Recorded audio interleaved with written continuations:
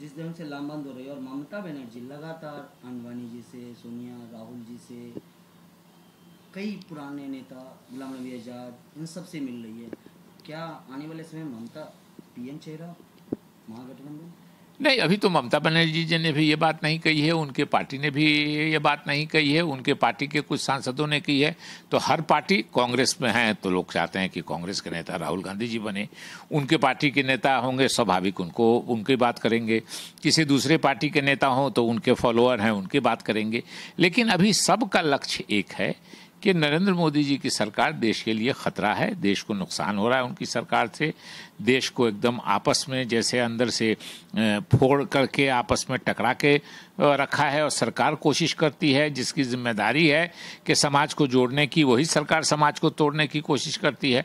तो स्वाभाविक रूप से सब लोगों का एक लक्ष्य है कि नरेंद्र मोदी जी की सरकार को हटाया जाए। तो अभी प्रधानमंत्री की कोई बात नहीं है। चुनाव के समय में अगर सब पार्टियों में गठबंधन होगा, सब एक फैसला लेंगे, हो सकता है ये फैसला लें कि हमारा कोई प्रधानमंत्री का कैंडिडेट हो सकता है ये भी फैसला लें कि हमारा कोई उम्मीदवार अभी घोषित नहीं रहेगा, चुनाव में हम परास्त करेंगे, सब लक्ष्य प्राप्त करेंगे, उसके बाद हम आपस में तय करेंगे। तो अभी प्रधानमंत्री के नाम पे कोई टकराहट विपक्ष में नहीं होने वाली है। हम सब लोग इकट्ठा होकर नरेंद्र मोदी जी को परास्त करेंगे 2019 में।